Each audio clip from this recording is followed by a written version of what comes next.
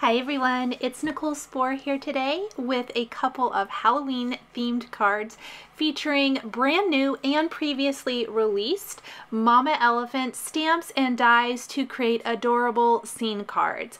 So the new products for June 2021 are the Big Boo and Trick Sentiments, these awesome new oversized die cuts, and then the Little Witch Agenda stamps and dies. I thought it would be super fun to create background scenes and then mix and match the Little Boo, Little Witch, and Little Mummy agenda to create some really fun scene cards. We're going to start by taking this Trinity Stamps October Night Sky stencil and stenciling the moon, the bats, and the clouds in the background, and then we're going to overlay the awesome winter forest cover, which I like using for both winter themed cards and fall themed cards, as we're seeing here, to create a really fun backdrop for our sentiment and images. After I inked the moon with a combination of mustard seed and wild honey distress oxide inks, without any masking, I'm going to go ahead and ink up the sky with Blueprint Sketch and Black Soot Distress Oxide inks. I want the blue to kind of overlap the moon just a little bit. It's also going to pull some of the yellow out into the sky to give a nice glow. And then I'm just going to apply my sky color. I always like to kind of do the light color first, and then we're going to deepen and darken the edges with Black Soot. This is probably my favorite color combination for a kind of spooky-ish night sky. After I apply the Black Soot around the edges, I'm going to go ahead and go back to my Blueprint Sketch blender and blend in a little additional blue and also kind of soften that whole black color into the sky. Now, I kind of forgot about it until last minute, so I'm going to actually stencil the bats from this Trinity Stamps collection first, right over the moon, using the Black Soot ink. But then we are going to go back and take 3 of the cloud images from this same collection and ink up the clouds with a little bit of the Hero Hues Sea Salt reactive ink. The reactive inks from Hero Arts are pretty similar to distress inks or distress oxides in that they're going to have that reactive property with water.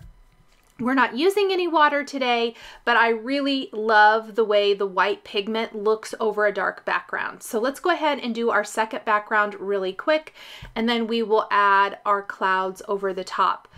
What is amazing, while I have all these supplies out, I thought, why not just go ahead and create 2 cards?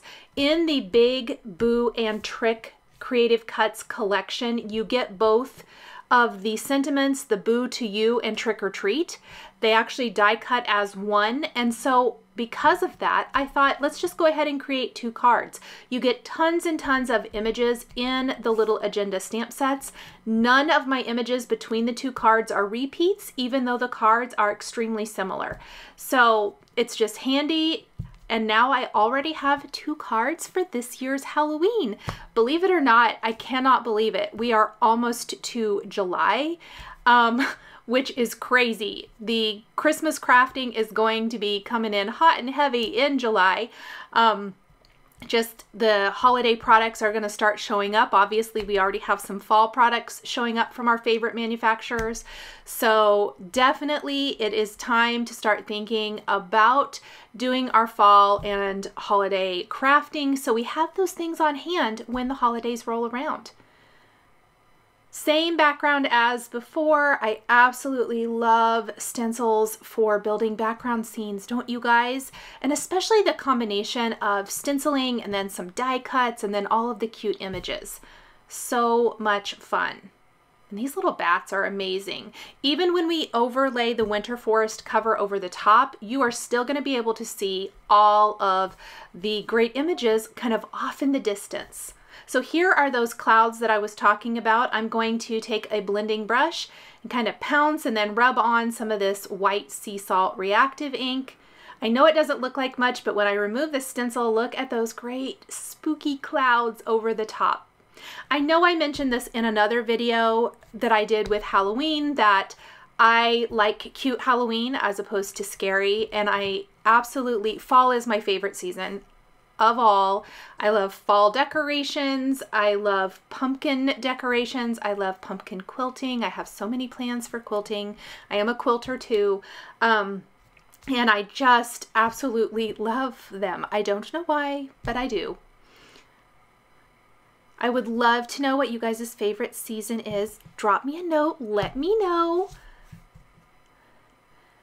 And I am so excited about these cards. I think they're really fun. If you guys are fans of the Little Agenda collection from Mama Elephant, and I know so many of you are, Mama Elephant keeps bringing out so many amazing Little Agenda editions, which I think is great because obviously I have gone back now and pulled the Little Boo and Little Mummy agendas, which are from the previous 2 years' releases. They've come out with a different one each year.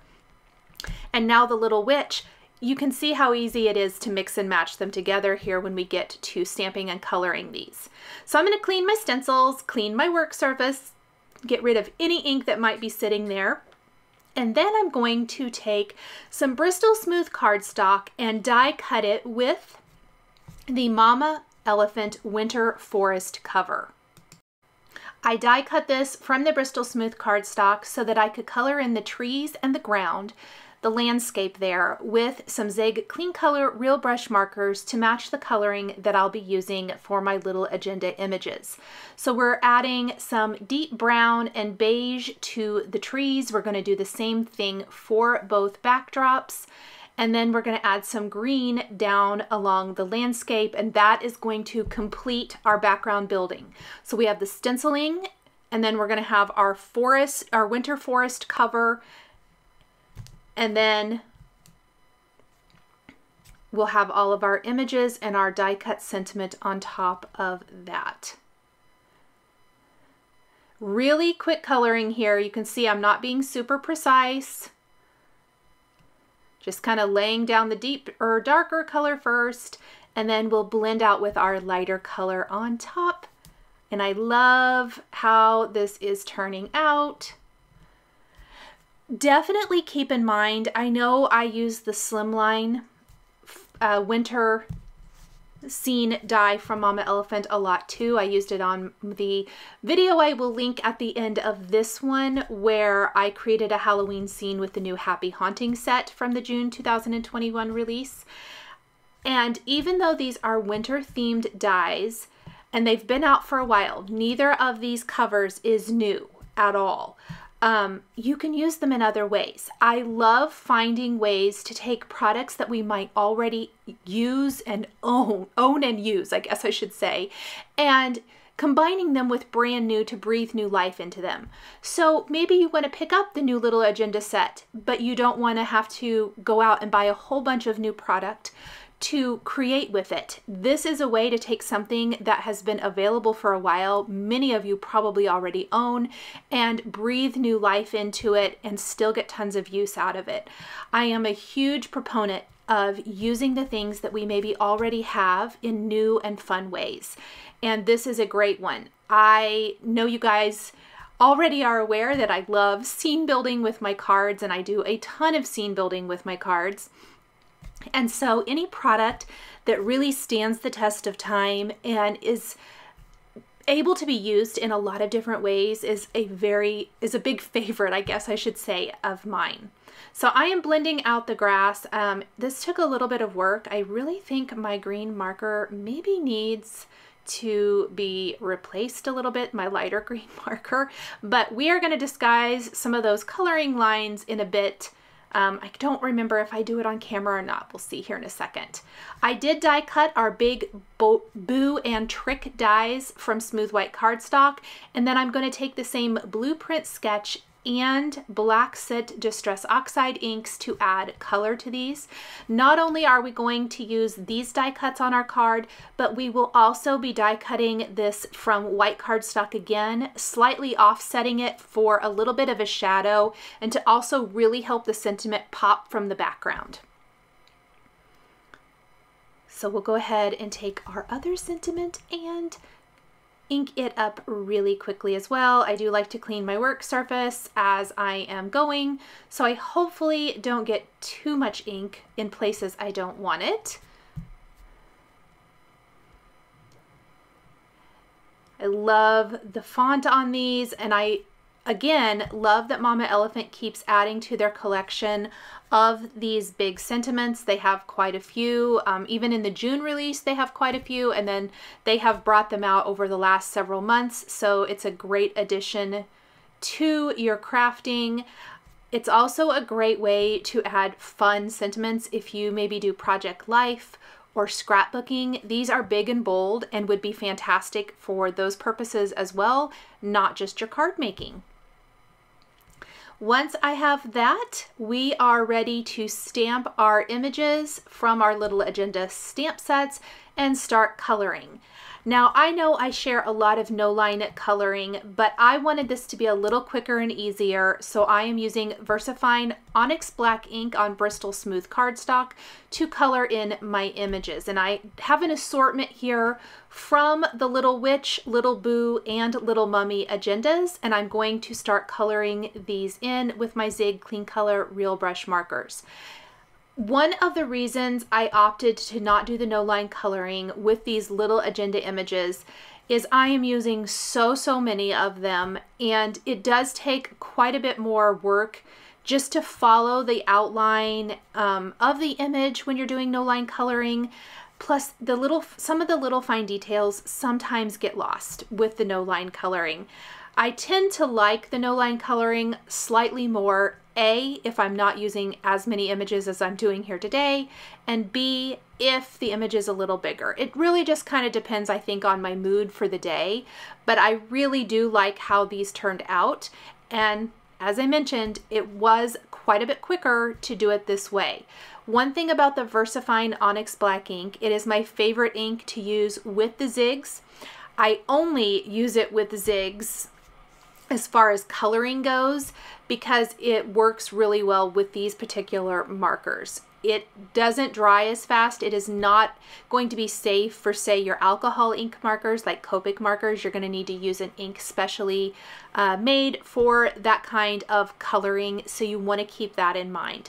But I have found that using it with the Zig Clean Color Real Brush markers is really awesome. I know I haven't done this in a while. I generally do no-line coloring, and so I just wanted to make mention of that again since, like I said, I haven't done this in a little while. I have listed my marker colors across the top of the screen. They are also listed on my blog post that coordinates with this video. The link to that can be found in the description underneath the video here on YouTube. So if you want a little bit slower reference for maybe what colors I'm using where, you can definitely find that information there. Plus, there's going to be links to all of the products used, just like there is underneath the video here on YouTube. I decided to use some deep blues and purples for my witches, just to kind of coordinate and complement our background, but also add some color.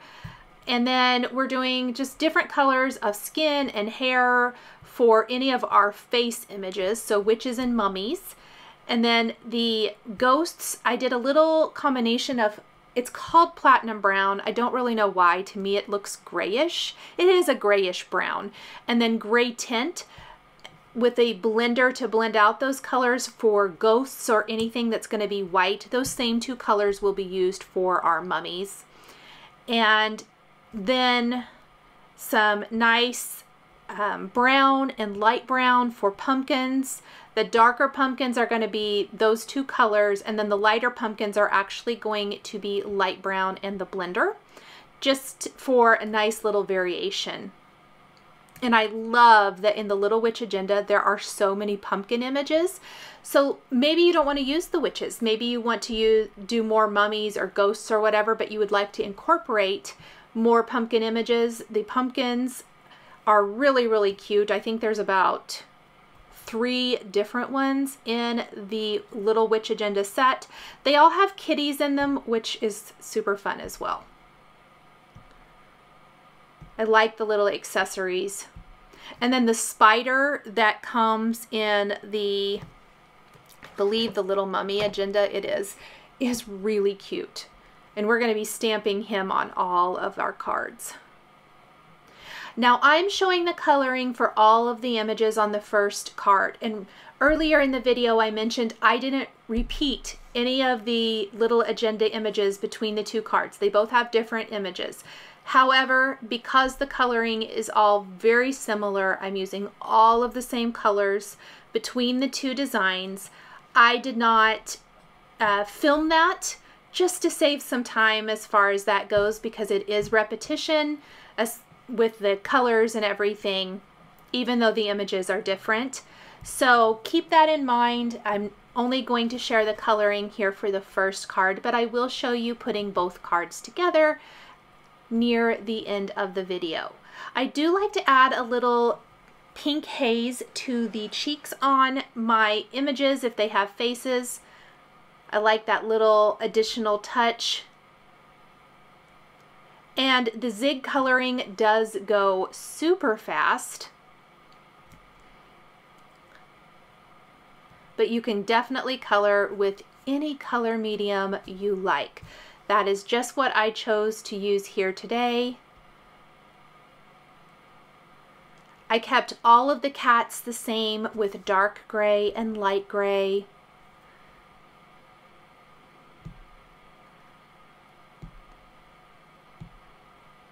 And this first card has a lot. I kind of tried to go with images, not all, but a lot that had pumpkins, especially that are going to be down along the ground. The second card still has a lot of pumpkins or cats. I did a lot of witches that are holding cats. I think all of the witches for the second card are holding cats. And then I tried to pick ghosts that just worked around the sentiment, meaning something that could be popping out of a letter O. Even on this Boo to You card, we're going to have a witch and a ghost popping out of letter O's, and then like a witch flying in the air. So just to kind of fill in all of that space, since the Little Agenda images are so small. Something else is we're going to be tucking a couple of the images along the bottom landscape, peeking out from behind trees or back behind that just a little bit to also help with the depth and dimension of our card and our scene building. As you color, and I always like to lay my dark color down first and then blend out with my lighter color. In order to not have it all be one shade, I like to clean the tip of my lighter marker often to remove some of that darker ink from the tip.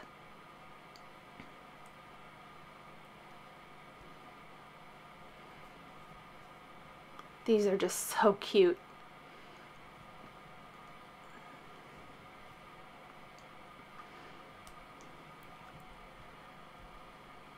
We have just a couple more to color in, and then we can start putting it all together with our sentiment and images.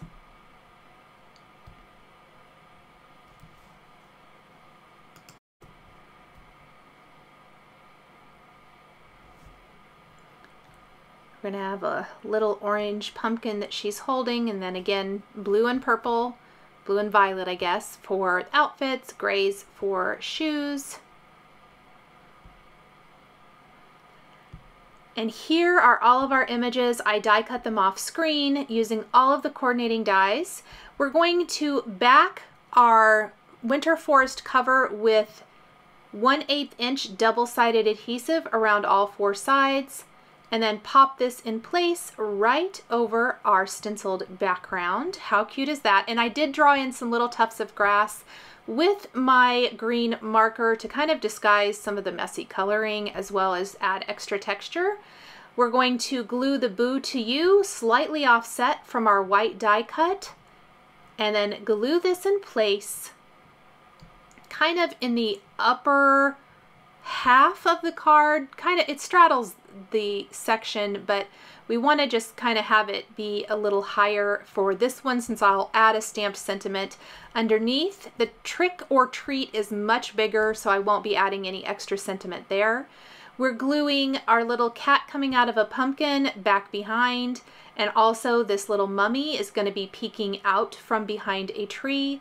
We have a witch coming out from the letter O in the word you, and a ghost coming out from the letter O, the middle letter O in the word boo, plus another little ghost kind of back behind the O in the word to.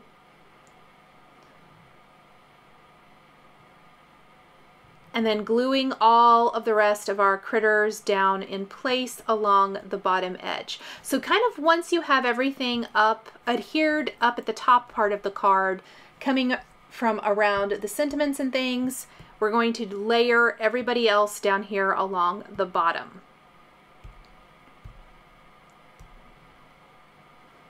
And I used liquid adhesive to glue all of these little cuties down. Next, we're going to take the Happy Haunting sentiment from the Happy Haunting stamp set and stamp that with soft navy ink on a scrap of smooth white cardstock. I wasn't super happy with that first image, so I'll stamp it again. We'll die cut this with a sentiment label die to make a little sentiment strip and adhere it in place right underneath our die cut greeting with a foam adhesive strip. Then I'm going to take the spider from the little mummy agenda, and we are going to stamp him a couple of times along the bottom edge and take a white pen and add the detail back in for his eyes. There is a coordinating die cut for the spider, so if you would rather stamp him and die cut him with the coordinating die, that is an option as well. How cute is this little scene? I just love it. So here is my second card. I am using the trick or treat sentiment obviously for this one and adding all of our little images. So I am going to show you the creation of this sped up just a little bit. A lot of it is very similar. This time we just stuck with a couple of ghosts and a witch at the top part of the card, and then we're still going to have a mummy peeking out from, and the mummy and the kitty and the pumpkin peeking out from the trees. Just a couple of witch images and kitties and pumpkins along the bottom edge, and then we will stamp additional spiders there. For the dot in the word trick, I decided instead of using that, I am going to stamp the spider on some smooth white cardstock and die cut that with the coordinating die and then pop that up there on the card for a little bit of a fun Halloween-y touch.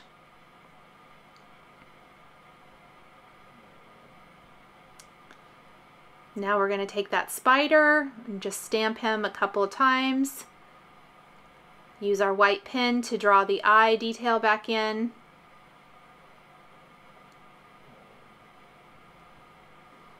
How sweet is that? I just love these little cuties. I think they are so much fun to create with. And I was going to stamp it directly on the background, and I decided on white I thought it would show up a little bit better. So I'm just going to grab my scrap here, pop that little spider in place, and our Halloween scene cards are all finished. Thank you guys so much for joining me today for these Halloween scene cards featuring Mama Elephant stamps and dies. The supplies I used to create my cards are listed and linked below the video here on YouTube. Here is another video featuring Mama Elephant Halloween images that you might be interested in. If you enjoyed this video, please give it a thumbs up and be sure to subscribe to my channel and hit that notification bell to never miss a new card making video. Thank you so much for joining me today, and we'll catch you next time.